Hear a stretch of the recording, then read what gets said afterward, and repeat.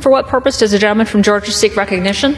Madam Speaker, I move to suspend the rules and pass the bill H.R. 3371. The clerk will report the title of the bill.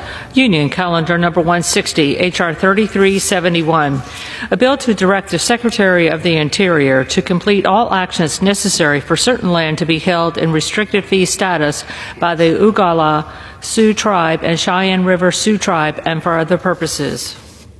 Pursuant to the rule, a gentleman from Georgia, Mr. Collins, and a gentleman from Arizona, Mr. Gallego, will each control 20 minutes. The chair recognizes the gentleman from Georgia. Madam Speaker, I ask unanimous consent that all members have 5 legislative days to revise and extend their remarks and to include extraneous material on H.R. 3371, the bill now under consideration. Without objection. Madam Speaker, I yield myself such time as I may consume. The gentleman is recognized.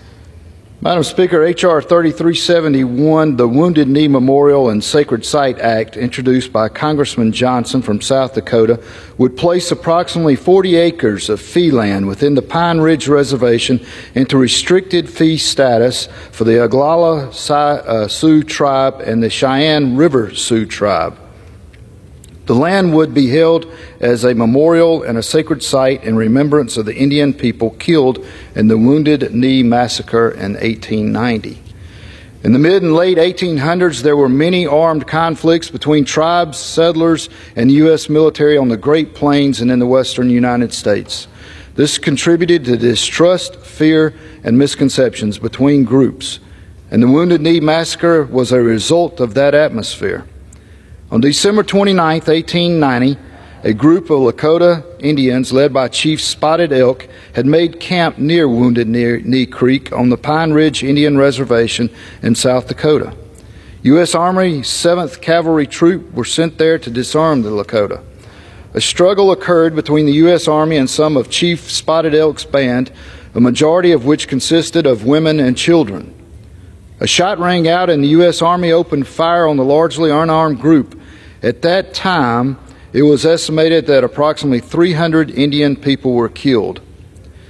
In September of 2022, the Oglala Sioux Tribe and the Cheyenne River Sioux Tribe jointly purchased 40 acres of land where an old trading post was located. The piece of land also contains a portion of the area where the Wounded Knee Massacre took place. On October 21, 2022, both tribes signed a covenant stating that this property shall be held and maintained as a memorial and a sacred site without any economic development and prohibited any gaming on the land. I applaud Mr. Johnson for working collaboratively with both tribes to develop H.R. 3371, which would place the 40 acres into restricted fee status held jointly by both tribes and memorializes the covenant between them. Restricted fee land contains the same restrictions against alienation and taxation as land held in trust. The title is not held by the federal government. It is held by the Oglala Sioux and the Cheyenne River Sioux tribes. This legislation and the land it sets aside will memorialize and honor the Indian men, women, and children that were killed in 1890. Thank you to the gentleman from South Dakota, Mr. Johnson, and the Oglala Sioux and the Cheyenne River Sioux tribes for their work on this important legislation. And I urge my colleagues to support this bill. I reserve the balance of my time.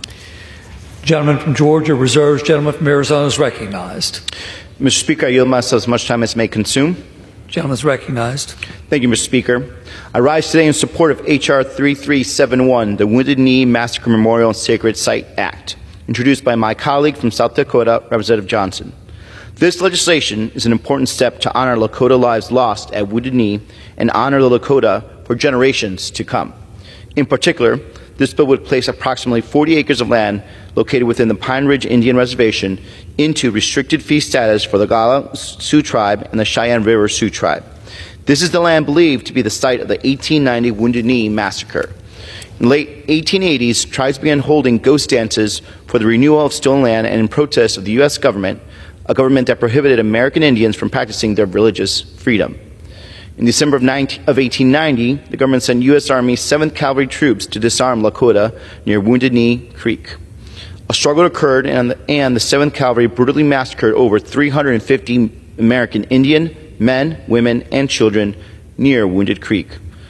The Wounded Knee Massacre was one of the most atrocious acts in our nation's history. The healing is still continuing today. In 2022, the Oglala Sioux Tribe and the Cheyenne River Sioux Tribe purchased this land and signed a covenant to hold and maintain the land as a memorial and sacred site.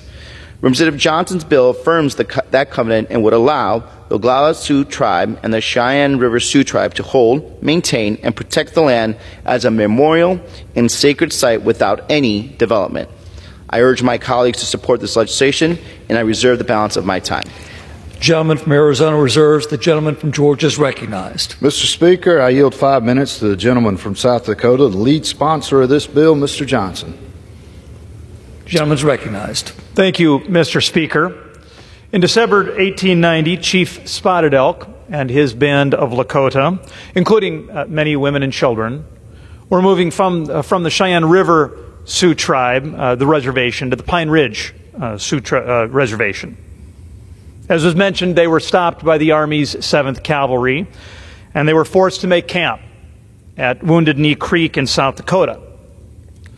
The next morning, on December 29th, the 7th Cavalry attempted to disarm the Lakota. A struggle ensued, a shot ran out, and before long, the 7th Cavalry was opening fire on the Lakota. Almost all of them unarmed, and as was mentioned earlier, most women and children. More than 300 non-combatants were killed. Mr. Speaker, this was a massacre. Too many think of Wounded Knee as something that happened in the long ago past and in a faraway place. The inaccuracy of that view was driven home to me in June when I went to the site and I spoke to the descendants of Wounded Knee. There I sat at length with an elder whose grandmother survived that day. He grew up hearing from her own voice of the fear, of the violence, of the tragedy of that day. Mr. Speaker, this was not a history book. This was his grandmother. Close by at St. John's Church, I looked at the site where the wounded and the dying were taken. The floorboards of that church are still stained with their blood. These are real people. These are real places. These are not ancient tales of a distant land. Our nation has struggled with how best to remember, to mourn that terrible day. On the 100th anniversary of Wounded Knee, this body issued a formal apology and expressed deep regret for the actions of that day, and that is obviously altogether appropriate, although on its own it is woefully insufficient. Last year, the Oglala Sioux Tribe and the Cheyenne River Sioux Tribe exercised tremendous leadership by coming together to purchase the 40 acres surrounding this site, an area that was mentioned was site to just an old trading post. The management of that site was not an appropriate memory of those who had died that day.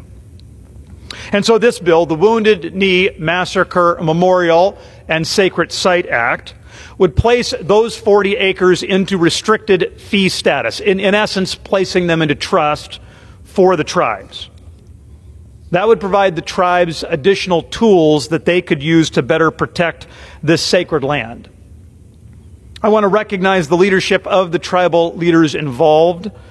Firstly, President Frank Starr comes out, who graces our body with his presence in this chamber today.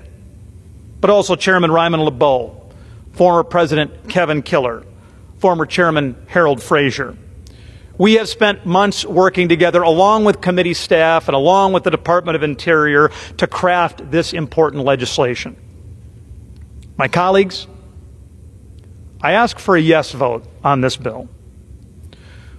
Wounded Knee is sacred ground. It has been hallowed by the blood of innocent women and children.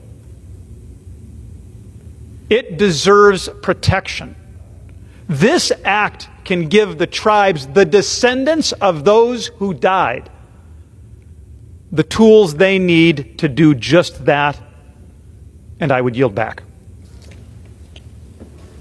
Mr. Speaker, I have no further requests for time, and I'm prepared to close, and I continue to reserve.